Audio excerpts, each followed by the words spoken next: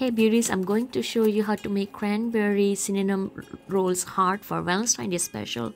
I just need the cinnamon rolls from Foodsbury, which comes with the 8 rolls, pan for baking, and cranberry sauces. Simply just open your cinnamon rolls, which came with the 8 rolls, and I'm going to cut them in 4 pieces with the kitchen scissor and going to place them on my baking pan, heart-shaped pan, and they gonna become like something like a monkey bread once they are stacked together and baked together.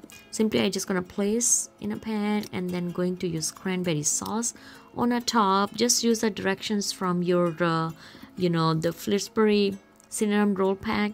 I bake them in a 375 for 13 to 17 minutes, and then icing I'm using a red color and mixing them together, and after baking just pouring on a top of that.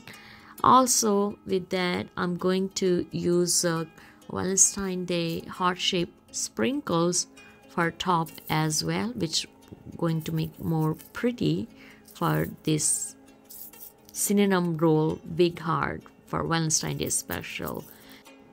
This recipe is absolutely a must try on Valentine Day. Thank you so much for watching and stay tuned for more videos. Don't forget to hit like, subscribe and share. Love you all. Bye.